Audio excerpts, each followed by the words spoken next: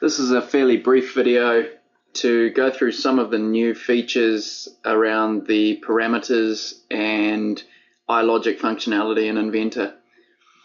So basically I've just got a part file here of a flange which is in progress, and most flanges of this sort of type follow a set of rules, and the various sizes are usually sort of proportional. So what I'm going to do is I'll show you how I created it first. It's very simple, just 3 circles, one for the PCD and another 2 for the inside and outside of the flange. And I've just got a simple formula there which governs the center, the PCD of the holes, and makes sure that it's always centered between the inside and outside. Now that could be any rule you liked. I've just set that as an example. Now I'm going to go ahead and pattern these holes around the center, and rather than typing in a number of holes here, I'm going to define a parameter, and I can now do that live while typing it in. So I'm going to call that number holes equals, and I'll give it a starting value, say 5.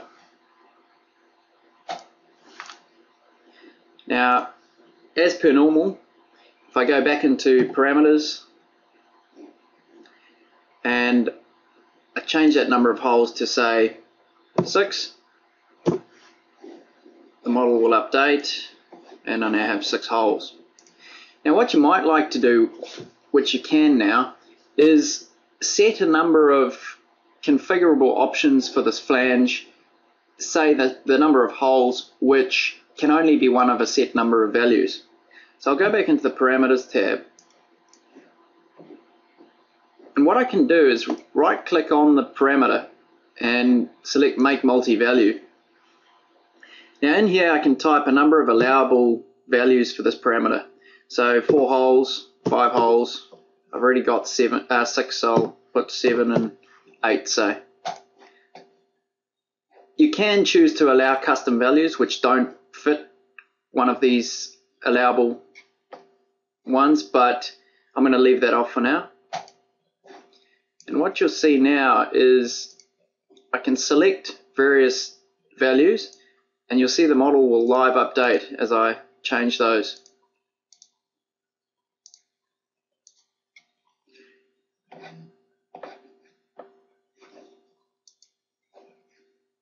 Now, you may want to set something else like, say, the thickness of the flange.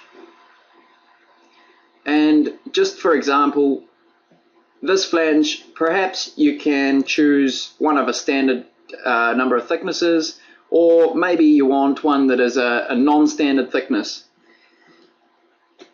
Now what I've done is created, using iLogic, which is the new rules-based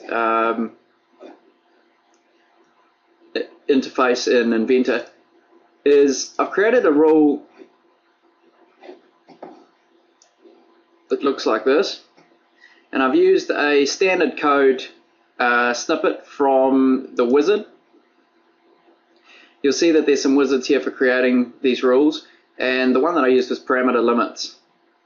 So this one here is set up to make sure that a height falls within a certain range of values. So I've basically just copied that in here. I've changed it, instead of height, I've changed it to flange thickness. And I've said that when the multi-value type is set to standard, then if you type in a flange thickness which is less than 6 millimeters, it will automatically change that flange thickness to 6 millimeters, meaning that that is the minimum allowed.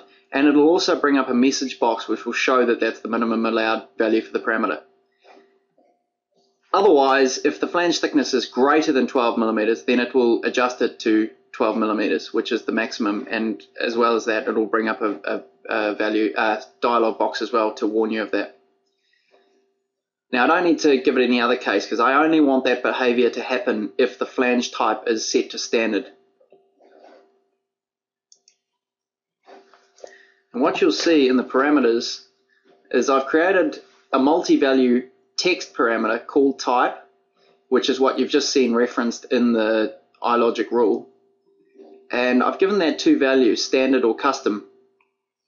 Now what that allows me to do is if it's set to standard, as I've just explained, you'll see if I try to make this flange thickness something less than 6 or greater than 12, let's say 18, it won't allow me to, and it'll bring up a warning.